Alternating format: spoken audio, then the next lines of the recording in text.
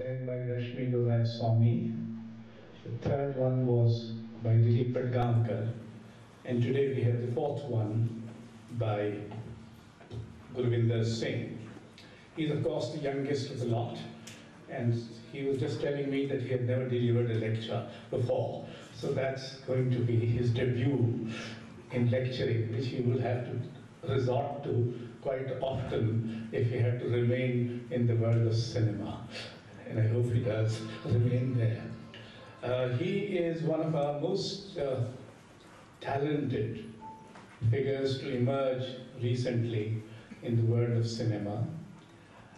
And what is more important is that he earned his acclaim by 2 films in Punjabi, which must be quite a rare phenomena in terms of one never took Punjabi as a language of cinema in the broad sense of the term.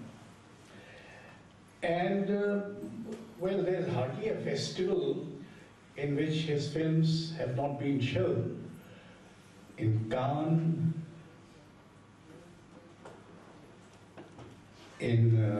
where is the list? In Venice, in Museum of Modern Art, New York, in Abu Dhabi Film Festival, the best film at the International Film Festival of India, Goa. It won national awards, including National Film Award for Best Direction and National Film Award for Best Cinematography, Golden Lotus Award, etc.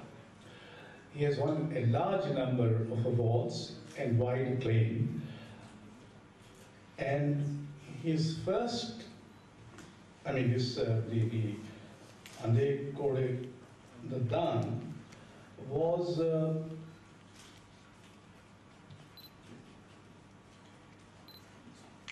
shown in a certain regard in Cannes, the other one. Because I remember Manikal's Satay Surta Admi was shown in the same section of the Cannes Film Festival.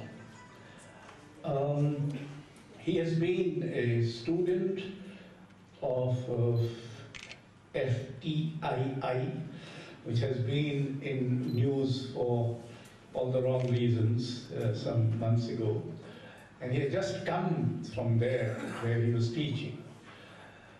His connection with Mani Kaul goes back, apart from the fact that he must have known him personally and maybe he taught him. When Mani Kaul was teaching a course in the institute, he had requested Gurvinder Singh to be his teaching assistant.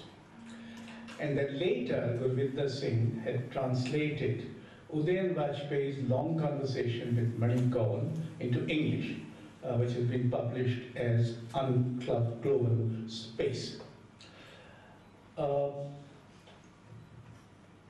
As you see, his lecture is called Between the Two Wings, a reflection on comprehension and practice. So may I request Gurvinder Singh, would you speak from there or from here? Okay, fine. Oh, there you are.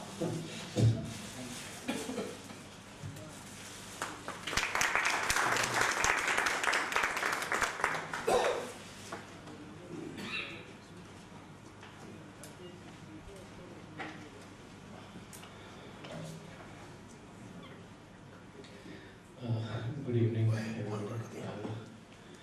Thank you, Ashokji, for giving me this opportunity. And I thought such lectures were given mostly by old people. And I was quite surprised when I got a call asking me if I could give the Mani Kaul Memorial Lecture. It is quite an honor.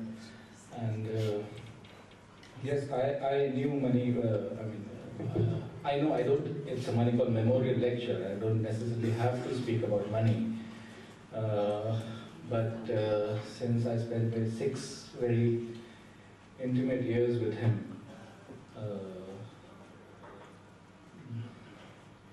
not just talking about cinema, but even like we spent a lot of time cooking together. And once I remember, Maniji, he called me and we were like discussing some recipe over the phone. He said that जब हम बात करते हैं तो गृहिणियाँ बात कर रही हैं.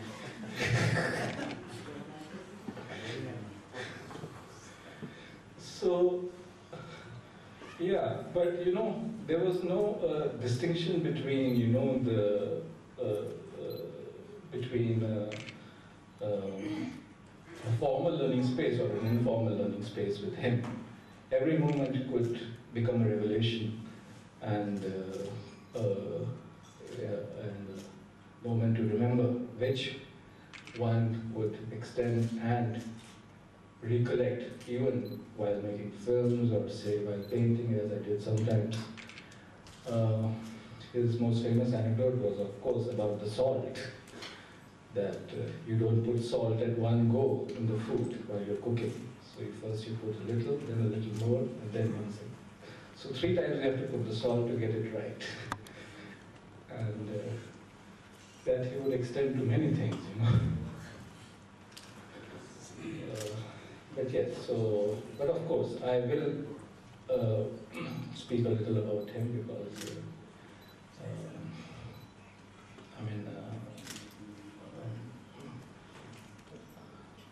I am indebted to him in many ways.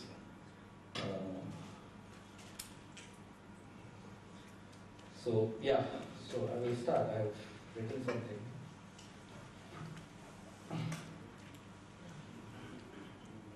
I am not an academic or a scholar who is comfortable with a desk, symposiums, or lecture rooms. I'd rather be where you are right now and not behind this podium. Sometimes I find it incapable to think in words or put ideas into words. Hence, when asked to give a lecture, I first confront my own limitations with the medium of words. Ideas or events need a structure to be espoused or made visible. My comfort space is a space of images and sounds, not words. And creating those images is perhaps a way of thinking I'm more comfortable and familiar with. It's the space I enjoy and travel in with a childlike enthusiasm. I had once asked Mani, forever intrigued with his energy and desire to learn and express, how did he find it possible to go through the arduous process of making films after films, which he did with a relentless vigor, almost against all odds.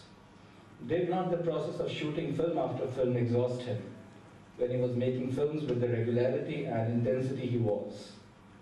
I, of course, was trying to figure out the limitations of my own bodily slumber and whether I had it in me to go through this physically and mentally tasking process. Very calmly he reflected on the question, as he always did, and said, he would sleepwalk through all those shoots. Sleepwalking, to be in the state of sleep and waking at the same time. I recollected the American composer John Cage's remark, being home is that feeling of oneness with oneself. That was what perhaps mine meant. He could turn that space, or any space for that matter, into a homely space. Being home being who you are, or knowing, home being who you are, or knowing who you are. Shooting meant for him being at home, whether they were the ghats of Benares or a frozen lake in Ladakh, or be it Altamont Road or Versova in Bombay. I realized being at home was perhaps the only route for any artist, even so more for a filmmaker who has to confront the often hostile world of raising finance and engaging distribution. This hostility perhaps did not end with just that, and extended into the world of reception, replete with a lack of perception or sympathy towards certain forms of expressions not in sync with mass and mechanically produced forms. Did one want to go down that path? Did I want to go down that path? Was filmmaking at all a medium for me, for someone who felt inhibited to even share with others what he was practicing? Wasn't it just enough to make something and let it be hidden in some corner, away from public gaze, resting undisturbed, gathering time, and with it perhaps meaning or meaninglessness. Artistic activity was a secret code to be practiced in solitary confines of one's loneliness. The practice of it was the more essential part than the sharing. Sharing was perceived as a commercial encounter which I was reluctant to navigate, still do to some extent. Cinema started at an early age, unconsciously, and of which I have no record, only memory. And yes, it did start as a moving image, but without a movie camera. No longer in use, an old twin reflex camera lied neglected around the house. Unlike today's digital cameras, it was an easy piece to fling open and look inside its innards, fingering and dissecting every part. The ground glass, the mirror, the lens, this plastic spool on which the film rotated. And when the camera was held close to a wall with its back open, it threw magical color images on the wall of what the lens was facing. Whereas all the pictures taken by it until then by my father were just monochromatic, deep blacks and pristine whites on bromide paper. What I now saw were rich hues of greens of the eucalyptus trees outside, its branches swaying gently in the afternoon breeze in this tiny square image on the wall. It was a miracle to see the wide world outside encapsulated in this little square on the wall, and all in color. And there it was, forever, as long as you held the camera close to the wall. No pressing of any button or loading or developing any film. It didn't cost anything. You could point it in any direction and have a condensed, crisp, clear image on the wall. If something moved in front of the lens, it moved in the image too. And if the lens was rotated, it threw the image into a blurry fuzziness, turning the real world into abstract patterns of colors. And rotated back, the abstraction miraculously returned to the recognizable world. It left me perplexed how a camera which only took frozen black and white images on paper could create these alive forms, both abstract and coherent, and that too in color. Now when I look back, I realized I was discovering the science behind the making of photographic images, my own camera obscura. But more importantly, in one stroke, wondering at the relationship between the real and the abstract, the formed and the formless, the reality and its perception. Did the human eye also see like the camera was seeing? The human eye had no clear edges, whereas photographs, paintings, cinema halls, television, all had clear edges where the image ended. Everything was confined in a rectangle or a square, seldom in an oval or a circle. Whereas what the eye saw faded into blurriness at the corners. But one could always move the eyeballs or turn the head into any direction to extend one's vision. The world of images was always cut off at the edges. Where to cut it off became the fundamental question and a singular obsession. I started scanning through magazines and newspapers and kept fervently cutting and collecting whatever caught my fancy. The printed world of images was more seductive than the real world one was growing up in. Reproductions of paintings, photographs, faces, advertisements, typography, all neatly tucked into notebooks or pasted on sheets of paper. Unrelated things all juxtaposed with no apparent connections between those images and words. And with no desire to arrive at a narrative or meaning, but still feeling a connection between those which I could not explain, but only feel. Feelings seemed more intoxicating than the rationality of meaning and explanation, which is what education and learning in curriculum was all about.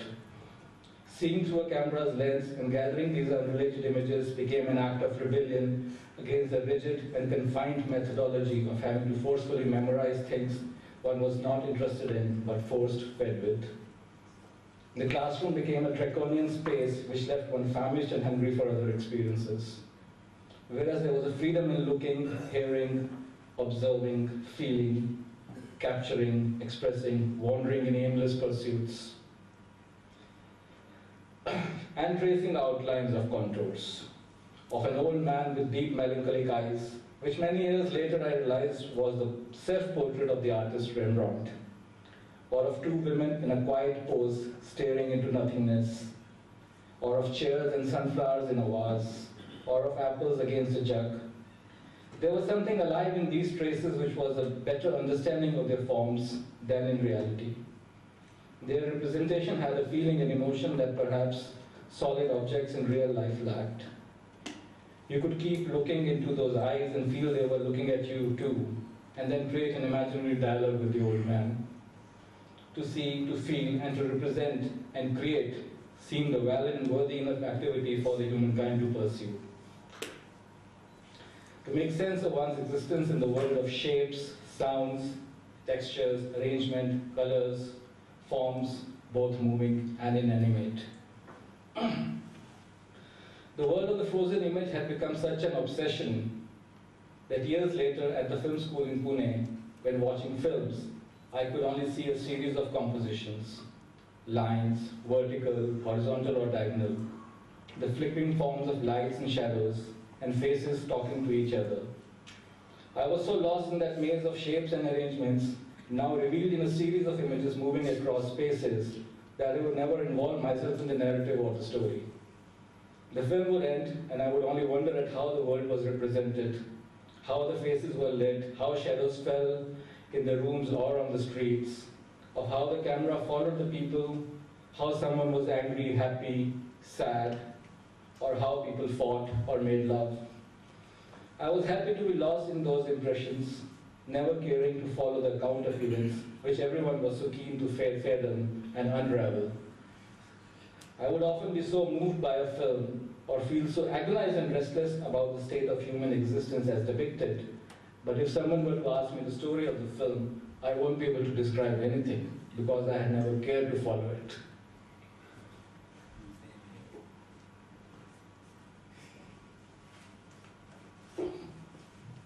Concept, ideas, theories, I would view with suspicion. Plots, situations, psychological impulses, discussed in classroom made me wary. That could not be the reason why a film would be made. The burden of meaning seemed to distill what was mysterious and magical about those films, reducing it to explanatory notes. The unfathomable had a depth in which I also seemed to be swimming rather than simply understanding. And that seemed to be the only valid experience one could gather from a film. The streets of Pune offered an escape from the onus of expectations and the daily confrontations with virtuosos of cinematic history. To lose oneself in one's own backyard was perhaps as important as navigating the streets of Tokyo or Paris. It was time to rediscover that reflection on the wall, of which I had no record to show, but vividly remembered. The smell of rains, marigolds, jasmine and tulsi, incense sticks in corridors of buildings, the women with big red tilaks, the sleek golden sari borders and checkered weaves, the men in white pajamas and white caps, the languorous tea stalls and temples with black idols of Vithoba and Rukmini. This was the present, the here and now. A river of humanity had descended in the month of Ashar, all chanting and jumping in joy in the monsoon drizzle to the rhythm of cymbals and drums. The river led to Dehu, Alandi, Pandharpur, where solitary men in guard strolled with a veena in hand in the prayer halls, reciting the abhangs of Gyaneshwar, Tukaram, Namdev. The recitation never paused.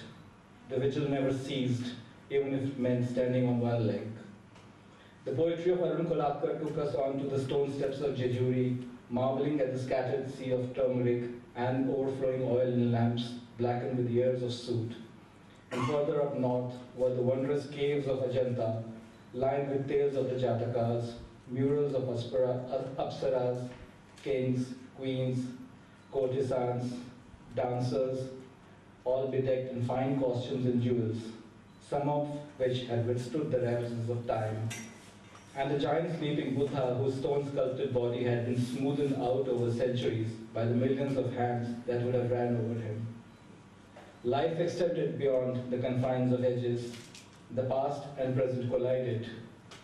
How to bring together the unending flow of time together became the predicament.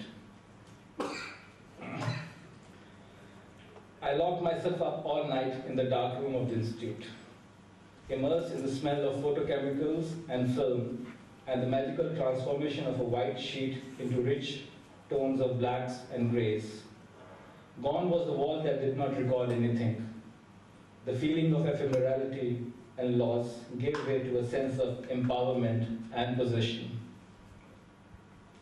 The images stayed and were recorded, literally fixed by a chemical. As Susan Sontag wrote in her seminal essay on photography, to photograph is to appropriate the thing photographed. It means putting oneself into a certain relation to the world that feels like knowledge and therefore like power.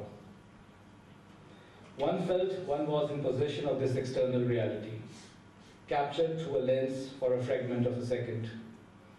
But did it add up to something significant in terms of experience or understanding of events and emotions? What was amiss that one wondered so much about after watching, say, a film by Andrei Tarkovsky or Yasujiro Ozu or Robert Bresson? Susan Sontag further goes to add, photographed images do not seem to be statements about the world so much as pieces of it, miniatures of reality that anyone can make or acquire. She says, a photograph is both a pseudo-presence and a token of absence. If a photograph was a pseudo-presence, then what was cinema? And what went absent from this presence of a split moment on paper? All the nights dodging and burning images onto bromide paper and dipping fingers into photochemicals, instead of solving anything, only complicated things. Beautiful compositions and striking visual forms started seeming restricting. How long could one look at a distinctive face or admire the frozen blades of grass rendered as authentically as possible in its tonalities? Picasso's broken and fragmented forms and even Matisse's childlike paper cuts seemed more arresting and mysterious. I felt cinema was as simple as joining moving photographs, if one could call the unit of shot as a moving photograph. At that time, it did seem that simple, as if all one needed was an arresting frame after another. The complex polyphony of images, sounds and words was not as easy as putting together a few scraps of images and letting them be.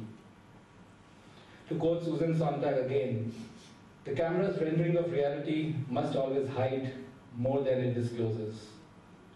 In contrast to the amorous relation, which is based on how something looks, understanding is based on how it functions. And functioning takes place in time and must be explained in time. Only that which narrates can make us understand. Now I am more than ever reminded of the tiny representation of eucalyptus trees swaying on the walls and realize that the moment they moved, they pulled in time. That was so thrilling about the movement from static trees. Hence the memory of them seems more vital and alive than anything I ever exposed on those bromide sheets. What seemed transitory and illusionary has left an indelible impression, and what seemed permanent and formed has faded in memory, as if things once fixed lose their significance.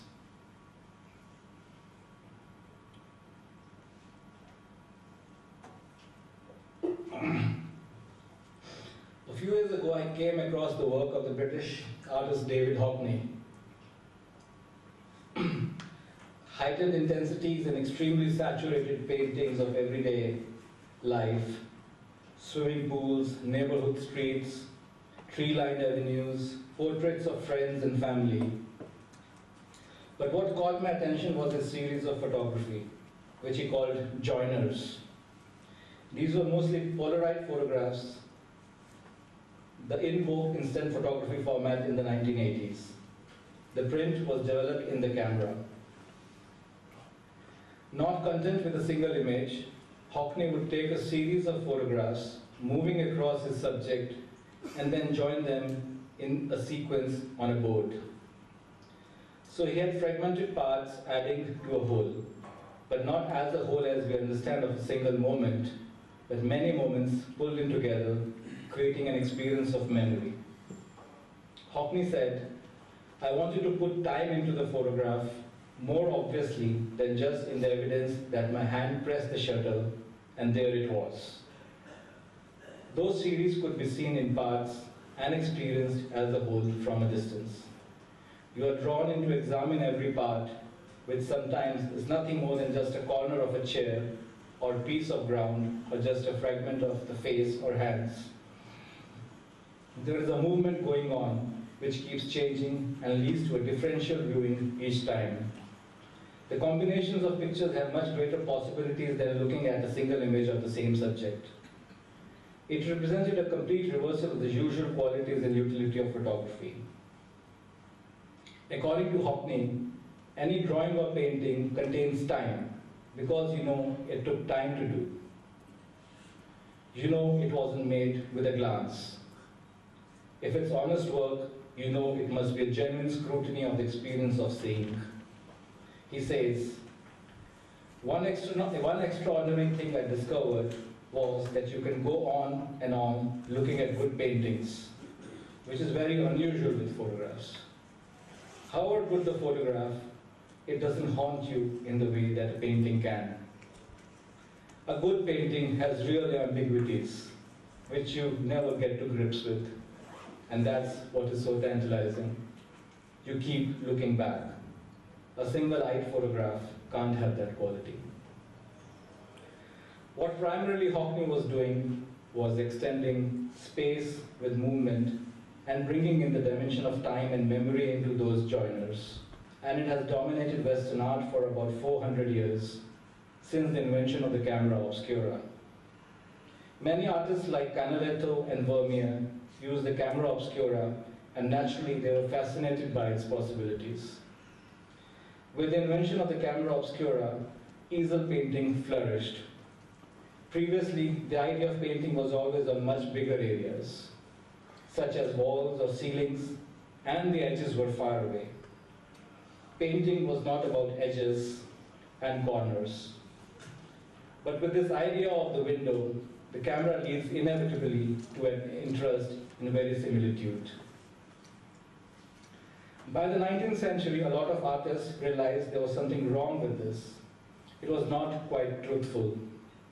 And in Europe, certain artists started to escape from the one-point perspective of Western art when they noticed Oriental art, and Japanese art in particular. The Japanese and the Chinese did not have the camera until the 19th century. One assumes they did, because there's no evidence of their art being one-eyed. Renaissance artists were always looking with one eye, looking through a hole. Oriental artists had different ideas. They could depict the landscape as a scroll which opens out, while a Chinese artist would paint his experience of the walk in the garden. The Western artist became content with looking at the garden through the window. His experience became stationary. Manet and Van Gogh saw some Japanese prints which must have looked unbelievable to them in the 19th century. Here was an art that dealt with essences, not with verisimilitude, which is about surfaces. They were fascinated and it influenced them. Manet's forms became simpler and bolder. They accused of Manet of being like a child, which is just what they called Picasso. Hockney says, I realized that with this photography, that is of his joiners, I was making things closer to the truth of the way we see them. We see everything in focus, but we don't see it all at once. We take time. I could not but think back to the murals of Ajanta, of a free-flowing art creating narrative, dialogue, dimensions in space and time, or of Michelangelo in the Sistine Chapel, and the scroll painters of Orissa, Bengal, and Rajasthan, who know no edges. If a conventional Western perspective freezes a moment, it must surely stop the flow of time. The trouble with perspective is that it has no movement at all. The one vanishing point exists only for a fresh fraction of seconds to us. The moment your eye moves, it's gone, and it's somewhere else. In a painting, the hand is moving, the mark is being made. These things themselves run through time. Why is that people are always interested and impressed by what they call handmade work? The camera is only a machine, but a drawing made by a human machine fascinates them much more than anything photographic. It's an interesting fact that the perspective in painting matters less than it does in the photograph, which by nature of the lens is forced to have perspective. The Renaissance idea of fixing space persists. Posing for a photograph is a Renaissance idea. When you pose for a photograph, you stop, and you imitate the stop time. According to Hockney, and I quote, "The experience of art is more real in painting than in photography. The moment is longer, and we can feel that moment. In a photograph, we can't. Perhaps this is why there are so few good photographs. The good ones that do exist are almost accidental. One fraction of a second that looks as though it's longer than it is. We don't know what an isolated fraction of a second is. We can't isolate a second in our lives, can we? The photograph must be a much more primitive picture than a painting is. But if you ask the average person which looks more real, they would say, obviously, the photograph."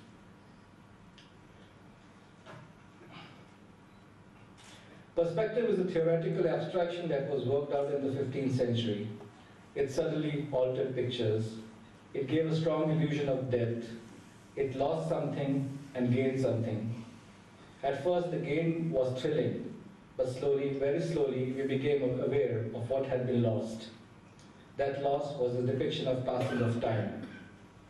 We thought this way of looking was so true, that when the photograph came along, it seemed to confirm perspective. It was exactly the same way of looking, from one central point with one eye fixed in time. We know the perspective is not real. We know the lines don't meet. We know that if you move along them all is parallel. The photograph belongs to the Renaissance picture. Essentially, you are still a spectator outside.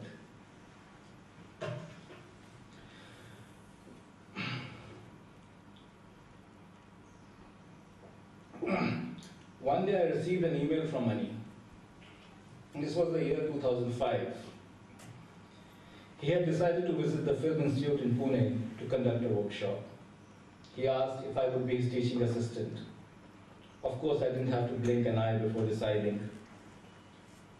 And I know that at the pretext of the post of a teaching assistant, Mani was inviting me to be a student. Unlike other filmmaker teachers, Mani would never talk about his films.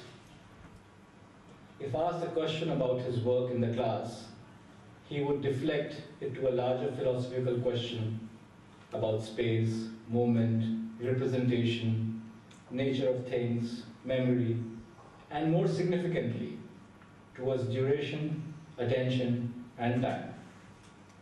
Space was negotiable. A lot of us understood the implications of moving in space, but we grappled with the moment in time. For the first time, while discussing filmmaking, things moved away from visual representation to unfolding of time as a central idea, the very material of filmmaking. A horizontal narrative impacted by a vertical narrative of time and memory and attention, where at every moment, through a polyphonic structure, several images and words and sounds, which always don't go in the same direction, don't have to, are at play. Whereas until then, it was the issue of having a fact and then another in relation to cause and effect. With the film, unless you constantly freeze the projection, there's a complex polyphony coming at you at every moment, without all the connections being immediately decipherable, because it runs in time. It's a form of time. Photograph is a form of space. People nowadays don't know how to see a photo without trying to interpret them. There has to be a key, either comprehensive or explanatory. the effect of mass media that constantly designates nothing is ever shown unless it is claimed to have been defined already. Reality has been reduced to the shifting, ephemeral, anti-poetic, explainable, and meaningless artificiality of facts and documents, photographically reproducible and transmissible by the mass market press and information industry. Technical reproduction joined with information. As Godard said, modernity being the tendency to reduce everything to the present, to the observable and reproducible, to what appears in front of or is determined by the camera, and modern art by contrast, embodying resistance to this reductive tendency by attempting to liberate its utopian virtualities. Cinema, situated at the meeting point of these two possibilities, ought to be the most important thing in contemporary art. Money had this unique ability to clarify things one was grappling with a small answer, never more than 4 or 5 words. I mean, Money is known to give long lectures, but when it came to clarifying what one was grappling with, you never received a lecture, you only got a small capsule. We all knew of the visual impact of his films and the often impressive cinematography. Restless and having grappled with and sometimes failed with striking visual compositions, which I knew came very easily and confidently to me, I wished to know how he composed his shots.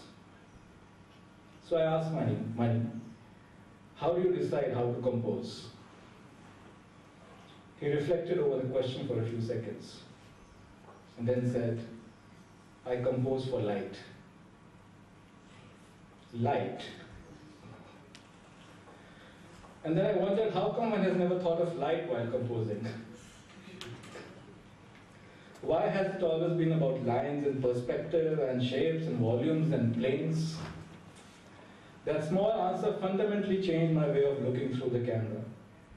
How light fell on objects and people and spaces became the overriding concern.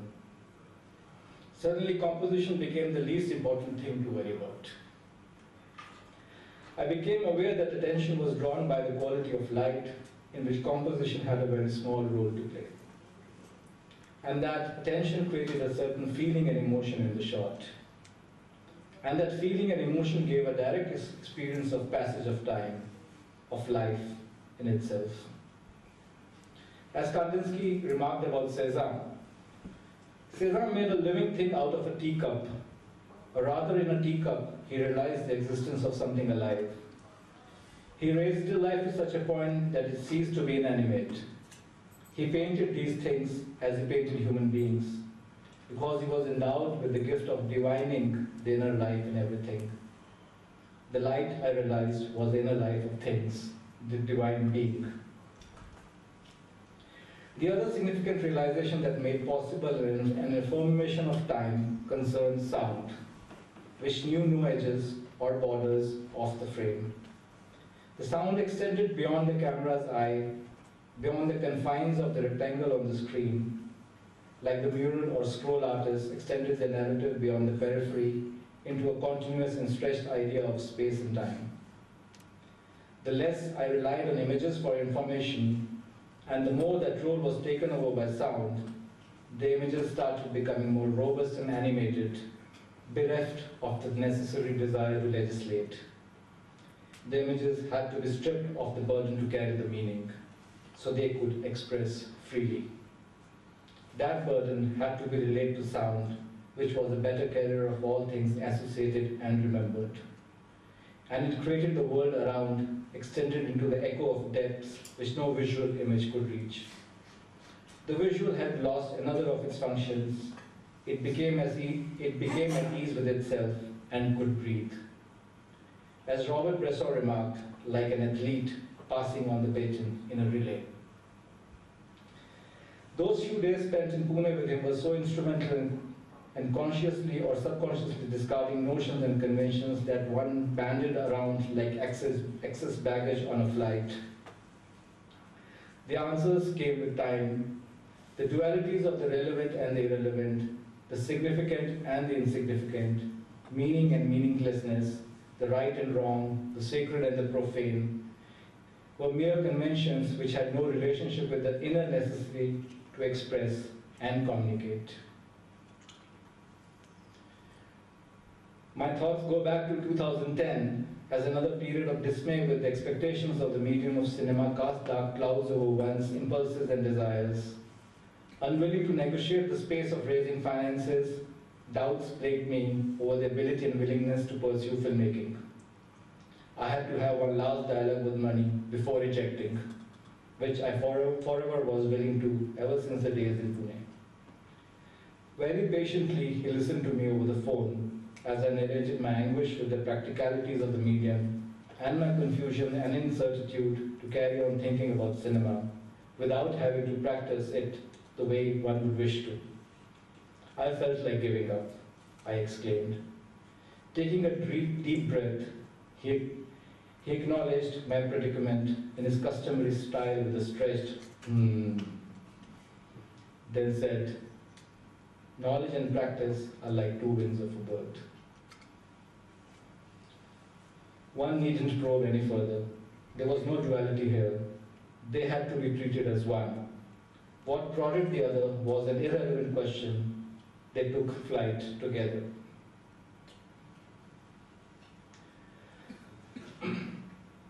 Manigaul left us 5 years ago as I was editing my first feature film, Anne Ghode Da Daan. He had taken a keen interest in its making, and I acknowledged that it would not have been possible to raise funds for it without his assistance. He invited me and my editor over to his house in Gurgaon, where he breathed his last. Till his last breath, he wanted to oversee how the film was shaping, though his health did not allow him to even sit or look into a computer screen for long. He asked us to edit in the adjacent room, and would ask us to keep the volume loud so he could hear the sounds of the film as we edited. After we had edited the opening sequence of the film, he asked us to bring it over for him to see. But see, he did not. He told us he was not interested in the images. He only wanted to hear the sounds we had edited. So we closed the image track and played the edit timeline. When the 7 minutes of the opening sequence ended, he exclaimed, "Wow." He said it's very moving and musical, but only one sound seemed out of rhythm for him. And that was the dialogue. He said we should remove that dialogue and not worry about the visual cut or about the story. If the cut was right, the image would find its own if the sound cut was right, the image would find its own correct place and relationship in respect to other images. Here was a man who was challenging the very notion and convention of a visual cut, even as he breathed his last. At this stage, I would like to recall Kandinsky, who in his book, Concerning the Spiritual in Art, wrote, "The artist must be blind to distinctions between recognized or unrecognized conventions of form, deaf to the transitory teaching and demands of his particular age. He must watch only the trend of the inner need and hearken to its words alone. Then he will with safety employ means both sanctioned and forbidden by his contemporaries. All means are sacred which are called for by the inner need. All means are sinful which obscure that inner need." After those last few days spent with him, as I left with a heavy heart, knowing perhaps it was the final adieu, I received an email a few days later. Mani had written, "I do hope your editor is doing a blind sound cut and not compromising the rhythm of the soundtrack by each time checking the visual result. That is, looking at the image track and attempting a balance between image and sound. Once the image gets into the so-called correct action cut mold, the cinematograph is finished. At least a direct expression of time is dead. In the realm of employing time as a cinematographic tool, the space must freely become what it will. Time is no longer enslaved by spatial conventions of creating physical significances. Space is devoted to cause and effect paradigm. Time is free of it, because it is carried by no cause and effect agency. One reason why we continue to hopelessly imagine that cause and effect will save us. The truth is that quite unexpectedly, time takes or does not take its toll. It saves when things point to an end. It destroys when things appear imperishable. Thank you.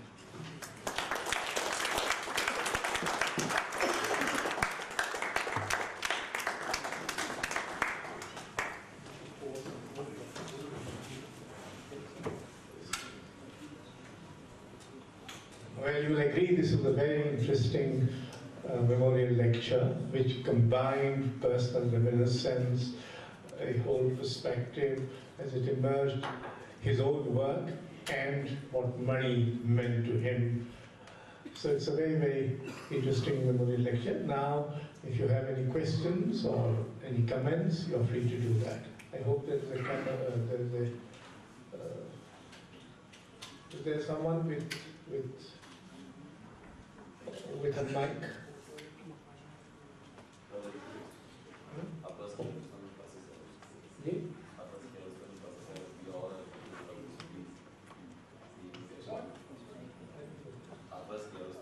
Sound editing. So we are. It's evident that the audio narration will be perfect. But how do you define in that case a visual narration?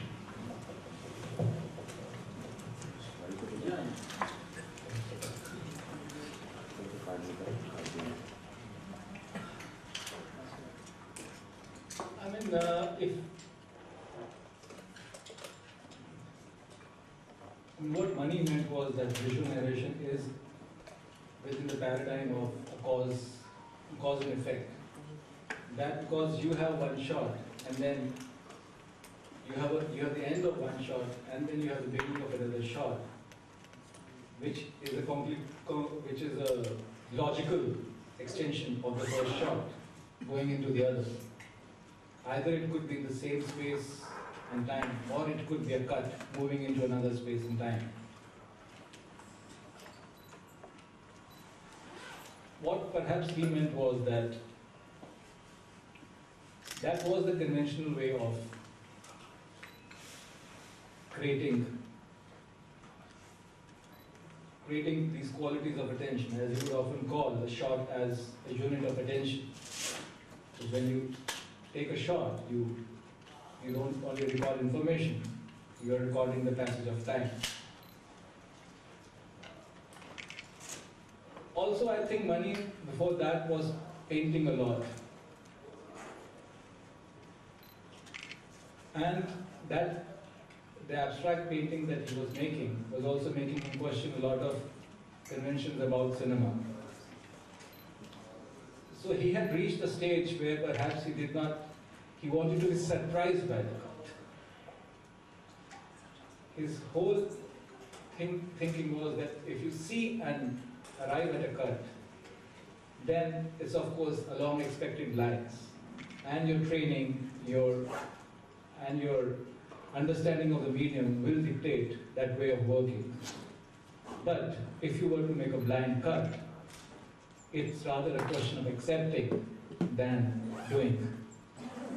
And perhaps there is something beautiful in accepting, which technically might be wrong.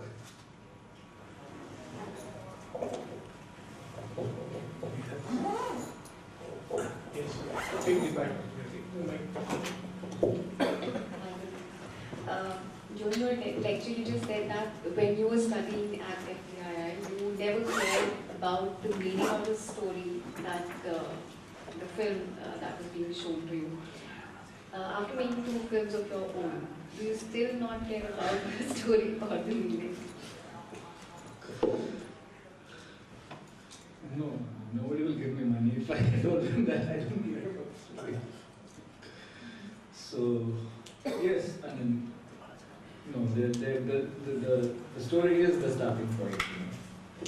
And I'm sure for all the films I saw and I didn't care about, I'm sure for those directors also the story was the starting point.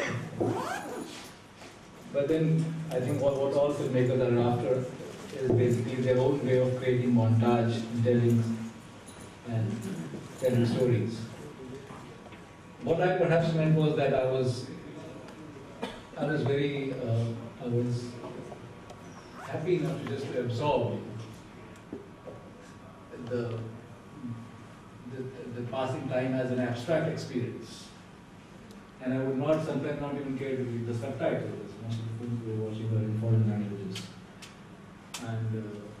And somehow not understanding kept me more immersed, So till today I have this habit, I can sit and watch a film without subtitles. And even in a language I don't understand. Because of course the film has its own grammar. I will not say grammar. Grammar has a certain syntax and it has a certain way of being used, but film has its own conventions. And what's more important is to see how conventions are being deployed or being subverted. And the abstract impressions of images, sounds, movement, words was perhaps a better way of learning filmmaking, rather than looking at the logical cause and effect of how the story is being plot. And I never read a book about script writing or read anything about character development or about psychology. I mean, yes, but not like, till today, my way of work, the two films I have made, I've never had an idea of what the character would be like. Till I cast somebody and then that person becomes my character. There is no kind of, like in conventional script writing, they make you think so much about the character, his disposition and past and intentions and whatnot, And so, when eventually it has to be a living being in flesh and blood in front of the camera, I should be worried about that person. Why should I have to write it? So, yeah. So, certain films I remember, Bresson, I think consciously I never bothered, because I was so immersed in the beauty of the images and what was happening. And that the narrative thread I never followed, and which I recently did. I saw Balthazar again a few months back, just to figure out for myself what the story is, and I was like, okay. But I felt, I didn't gain anything by knowing the story. The film was equally beautiful for me, and I didn't understand the story of Balthazar. So it's yeah. So just. I am reminded of 2 or 3 things. One, that Mani was a Drupal musician, and he had learned it, and he was teaching Drupal.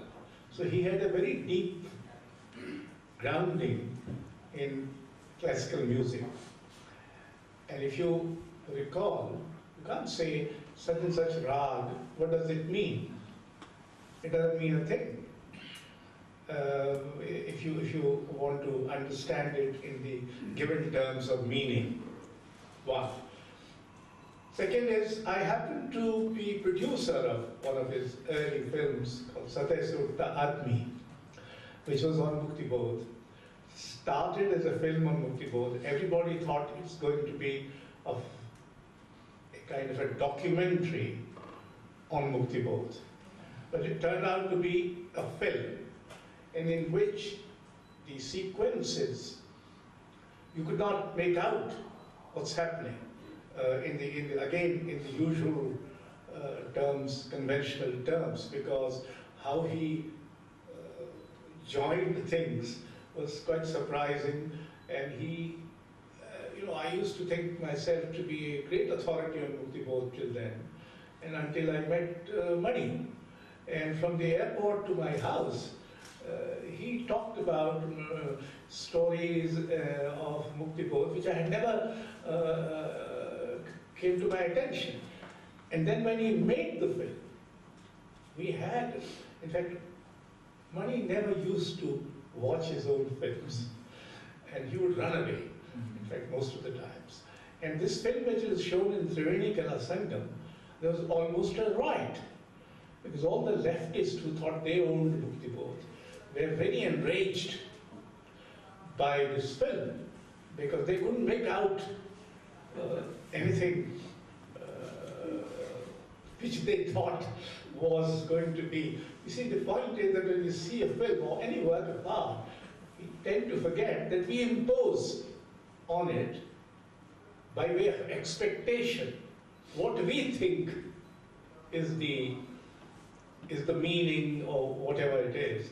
So we tend to impose it by saying, no, I'm willing to accept anything, but I must understand.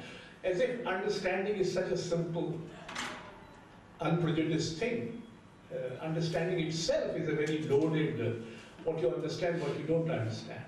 I mean, what do you say that you don't understand Rag Bihagda? What would that mean? It would mean nothing, because Rag Bihagda in that sense doesn't mean a thing. One way of looking at that would be. And the third was, he wrote an article on the miniature painting, which we published. I just started a journal in English called Bahuvachan from Bharat Bhavan, and Mani gave this article. It was seen from nowhere. Now his point was that a miniature painting has many elements, many sections, if you like, and their relationship with each other is completely disproportionate. You can't see this kind of a landscape or whatever it is, what you call the painting, from anywhere. You will have to have a changing perspective, if you like the perspective so much, so that what is being shown, the Radha and Krishna and the tree and the lightning and the clouds and the sky and the earth and the temple or a palace, they all have different proportions, and they cannot be brought in together by a single perspective. So that he said, seen from nowhere. Now, I think these are very instructive. Incidentally, but Mani also made films on literary works, like he has. He made this film on Mukti Bodh. He made a film on Vinod Kumar Shukla, Naukar Ki Kameez. He made a film on Dostoevsky, no? Idiot. Idiot, yeah. So there were literary works which he made films on. And it is not as if completely, but the kind of cinema he did on these already pre-existing important works. Mohan Rakesh, his first film was on Uski Roti. You know, there's this famous episode that he used to narrate with great relish, that he had a relative called Rajkumar, or what was the name of the actor? Yeah. So Rajkumar ran into him and he said, Mani, I understand you made a film called Uski Roti. So he said, yes, Uski Roti. क्या उसकी रोटी है? हम लोग अपना हलवा बनाएंगे, उसकी रोटी क्या बनाना, etc. So there was this and Mani started writing poetry. It was the end of his life. He was writing haikus, very short sort of things. Again, if you remember, a haiku has a single focused image or an idea. It has no context in that sense. The context is within the image. The context is within the idea. There is no larger context in which it exists. So all these things, if you put together, Mani Kaul was a very complex phenomena. And we have yet to grapple with the meaning of Mani Kaul.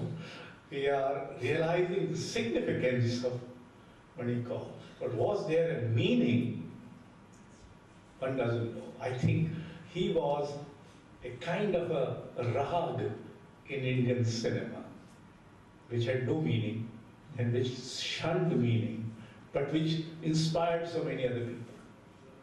He said something in a Vedakash which Yeah. I would like to Yeah, say because, and that is kind of, if you can understand, you can say like a statement of what cinema is. So he said, so he asked this question, what is cinema? He says that we know that cinema is painterly. We know that cinema is musical. We know that cinema is literary. We know that cinema is poetic. So he said, let's keep all these things out in what remains of cinema. So now, You want to say something? Yes, I have a question. Yes, Still have time? take the mic.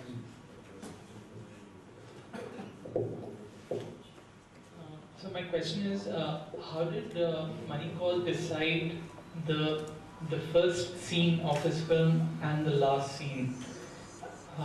In the sense, any of the films that he's made, I think one of the most important things for any filmmaker is what is the first scene, how is he going to start the film, and how the film is going to end. So, how did he decide that this is going to be the first scene of the film and this is how the film is going to I end? never worked on a film with him, so I wouldn't know that. But one thing he told me, so he said one thing, that since you're talking about the beginning, he said one thing which remained with me. He said that I take every shot as if it's the first shot of a film.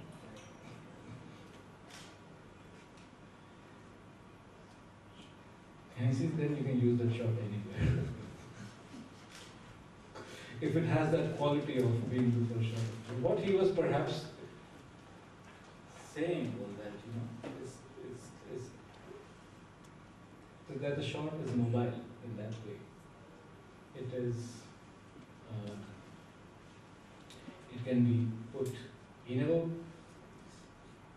his always struggle was that the shot should not be taken for a particular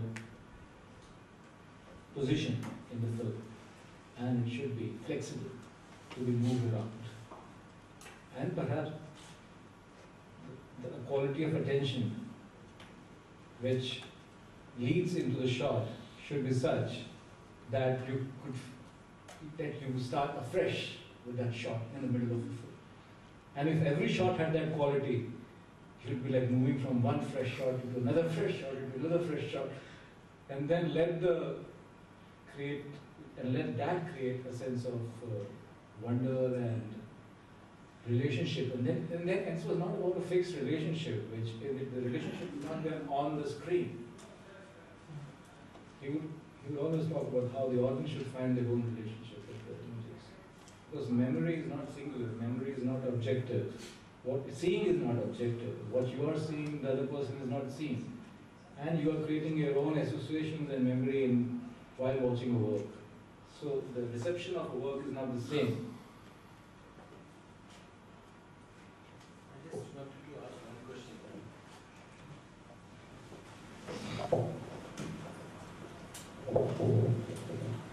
Thank you so much for one of the most interesting lectures that I have ever attended. I love photography. Just wanted to ask you, what do you compose for? Compose for?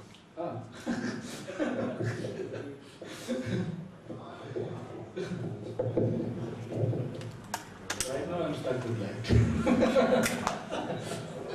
Can you elaborate on that?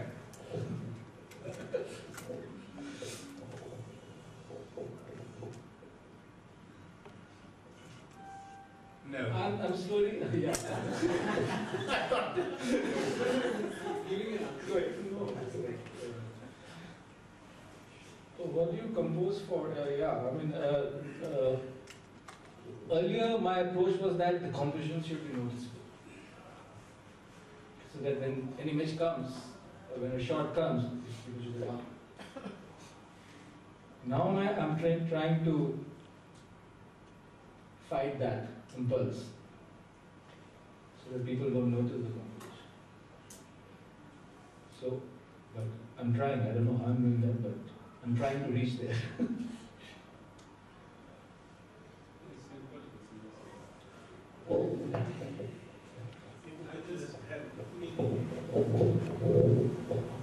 Just, I just want to know whether, because you have been a student of Manipal, was he a prisoner of cliche, number one? Was he? Cliche of aesthetics. For example, he directed his actors not to look at the lens.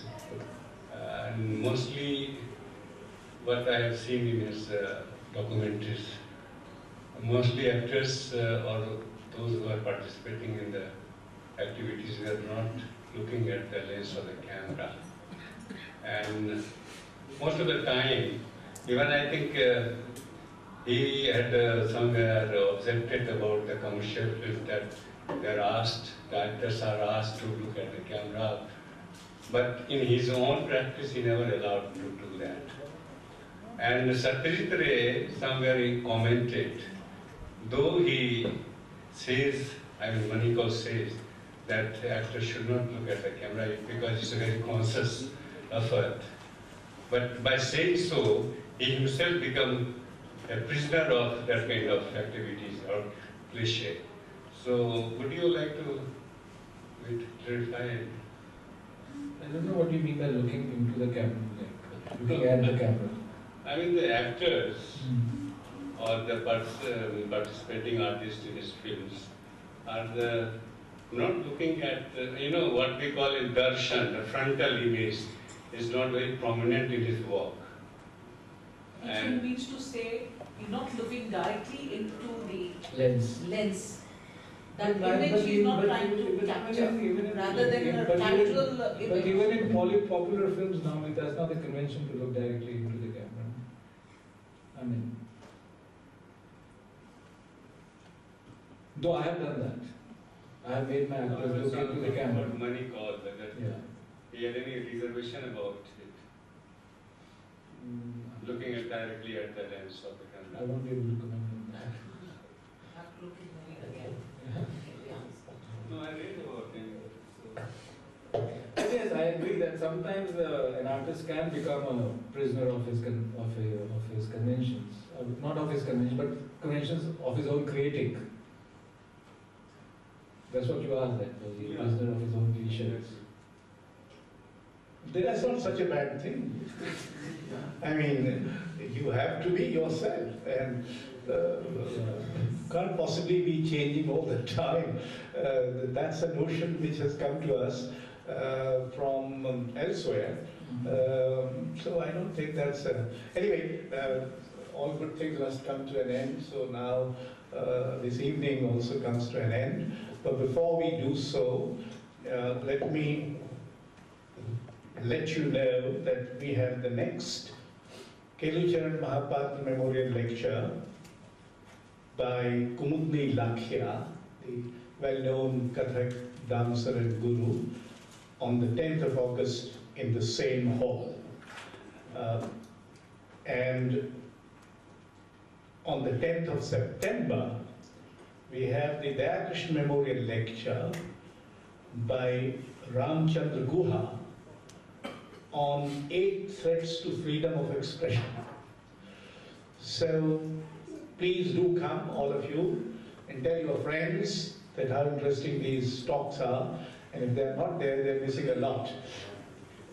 On the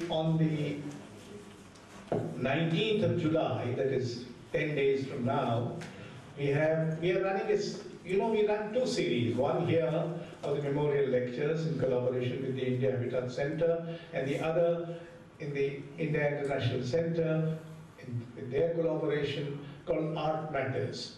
So on the 19th of July, there is a conversation with Amitabh Das, the painter, and the people who will be talking to him is Jogen Chaudhary and Rubina Kragode, an art critic and an artist. This is on the 19th of July.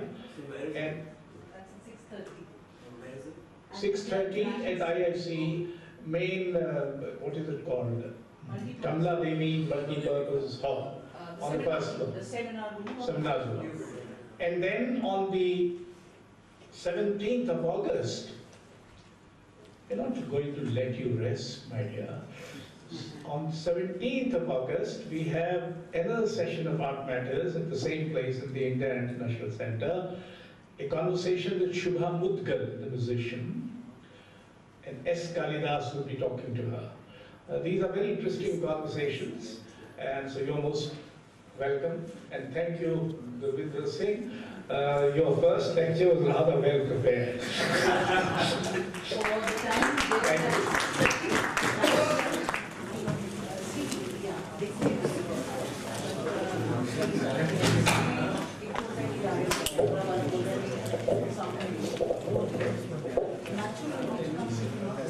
you.